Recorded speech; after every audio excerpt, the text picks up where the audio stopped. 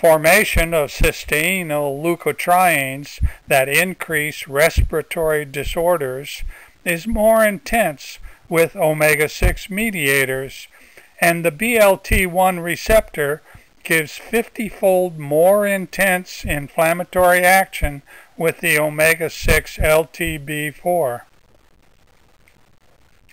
Cyclooxygenases, COX-1 and COX-2, act slower with the omega-3 substrates, making prostaglandin-mediated disorders less severe when tissue HUFA have a lower percent of omega-6. Many health problems have unwanted excess actions by omega-6 prostaglandins that we decrease with drug medications.